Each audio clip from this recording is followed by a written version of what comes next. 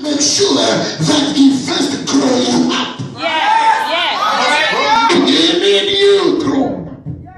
He need you ready. He need you prepared.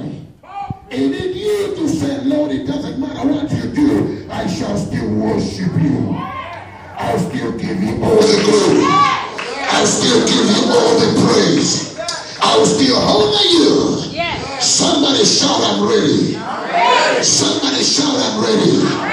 When a revelation comes in your spirit, you react with excitement. It sounds like some of you in this house.